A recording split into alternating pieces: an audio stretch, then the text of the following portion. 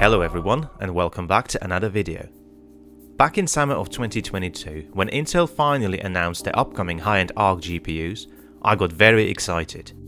Team Blue first released their entry-level A380, and this sub $150 card received praise for its great video editing capability, but unfortunately, when it came to gaming, the A380 didn't hold up to even older GPUs from a couple of generations ago, such as the GTX 1060 or AMD's RX 580. And, oh boy, things did not go well for A770's launch either. Whether it was the poor or non-existing game support, embarrassingly badly packaged drivers, or excessive use of glue and tape with the limited edition of the card. None of this has put me off ordering one for myself, so here we are.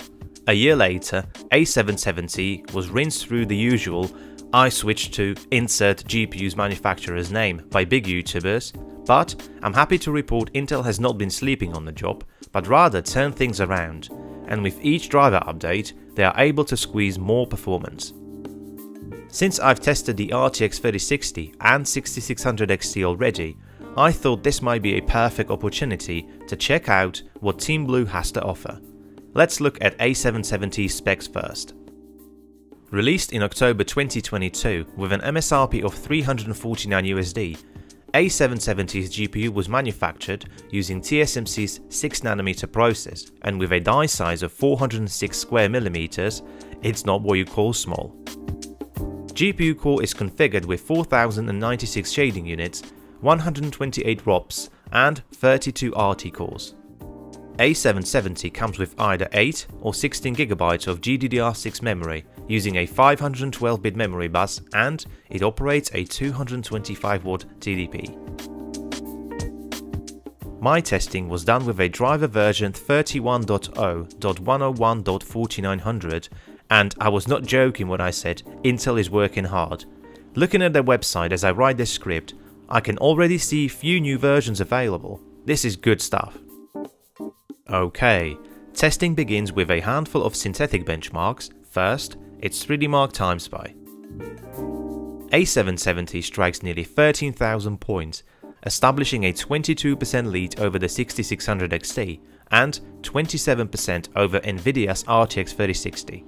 Now that is what I call a promising start. Even more impressive was that A770 actually managed to match the legendary 1080 Ti in Firestrike Extreme. 6600 XT was slower by 13% and 3060 by 36%. To test ray tracing capability, I'm using Port Royal. Arc A770 wins this round with a comfortable 22% lead over the RTX 3060 and nearly 30% over 6600 XT. So far, this Intel GPU is on fire. Let's continue with Blender's Classroom benchmark. Arc dominated this test and finished the rendering 12 seconds quicker than the 3060 and hauled 21 seconds faster than the 6600 XT. Heaven benchmark using ultra quality seen just shy of 5200 points, making A770 nearly 10% faster over the 6600 XT and 20% faster over the RTX 3060. When it comes to power use, Arc perhaps shows its first weakness. With 189 watts consumed under load, it's the most power hungry of the three. Power consumption alone really does not mean anything, but when divided by Heaven's benchmark score, Arc achieved a really good score of 27.5 points. AMD's excellent 6600 XT shows 15% higher efficiency, and the 3060, it was actually 10% less efficient. I think this is a really good result for Intel. Do you agree? A770's MSRP of $349 puts it right at the top of this graph. It's officially the best card I've tested to date if bought at MSRP. You know what's even better? The A750. Eat this, Nvidia. Last graph looks at the second-hand value of cards. Funny enough, this limited edition of A770 actually represents the worst value from Intel's Arc lineup, but despite this, it offers slightly better value over the used RTX 3060. Intel GPUs are still relatively new to the market and lack proper adoption, and there are very few of these on sale. Hopefully, this will change in the near future, as I'm seriously impressed by how well it managed up until this point. But what are your thoughts? A770 had a clear edge in synthetic benchmarks, but is it going to continue to impress in games? Well, let's see. Witcher 3 with RT preset saw nearly full GPU utilization, however, A770 was not at its usual peak power limit. Still, with 60 FPS on average, it provided the smoothest experience of the three. Turning ray tracing off and dropping down to Ultra preset, A770 continues to deliver the best performance, and with 112 FPS on average, it's approximately 11% faster over the 3060 and 17% over the 6600 XT. First 2 points for ARC.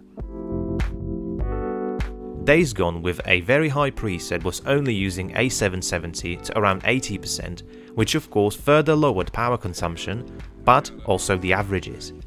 And with just 82 FPS on average, it was 23% slower than both 3060 and 6600 XT, which in fact gets its first point. Are you guys still playing Starfield? I've not touched it since I completed main storyline a few weeks ago, but I'm happy to report game now runs on ARC GPUs, but only barely. With under 50 FPS on average, A770 trails behind once again, and the 6600 XT scores another point. I finally got to try Intel's own AI supersampling, the XeSS in Cyberpunk, and I've got to admit, the game looks really good. I'm using medium ray tracing preset, and the A770 pushed 58 FPS on average with decent 1% lows at 46, more or less matching the RTX 3060. 6600 XT falls short by 22%. In the end, we gotta give the point to the 3060, which had lower power consumption at the same performance. I think that's fair, right? Nighttime San Dennis in Red Dead Redemption 2 got A770 working really hard and finally hitting its power limit. With 84 FPS on average, A770 scoops this round and manages to outperform 6600 XT by 12% and the 3060 by nearly 30%. Another point for ARC. Metro Exodus Enhanced Edition runs fairly well on ARC, but the GPU utilization dipped into mid-70s way too often to secure another victory. 122 FPS on average with 1% lows at 81 is a great result, but this point goes over to RTX 3060.